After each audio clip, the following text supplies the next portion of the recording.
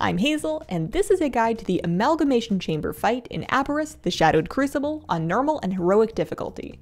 We start the fight with two elementals. When either one reaches 50% HP, they combine for the final phase.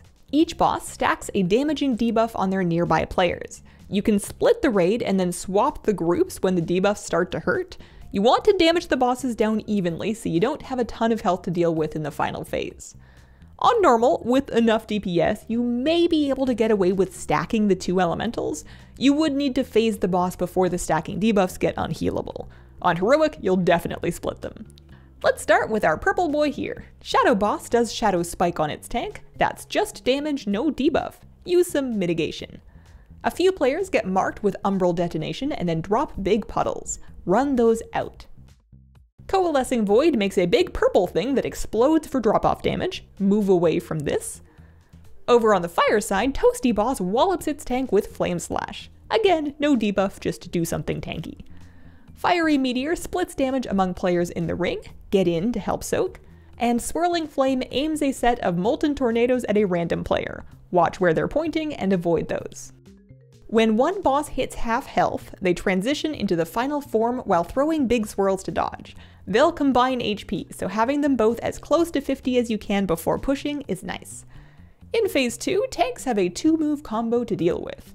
Withering Vulnerability hits hard and applies a debuff. It's followed up with Shadowflame Burst, which is a frontal cone that will cook you if you're the tank that just took the debuff.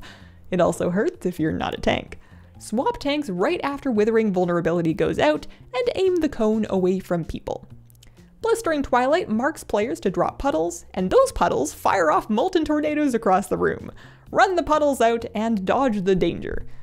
Gloom Conflagration does a big group soak in front of the boss, and then explodes that area for drop-off damage 5 seconds later. Get in to help soak the meteor, and then run out before the explosion. While you're fighting the combined boss, it's stacking up a debuff on the entire raid that does damage and reduces maximum health. No pressure, but you can't take that kind of roasting forever. On normal, that's it.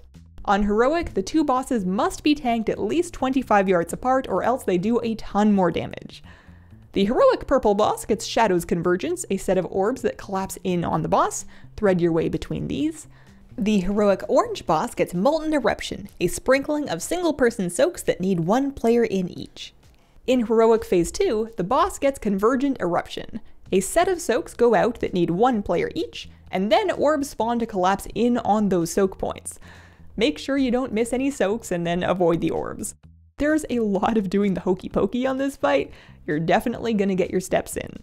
And that's the Amalgamation Chamber. Thanks for watching. I've got more raid guides if you want them, and have a wonderful, wonderful day.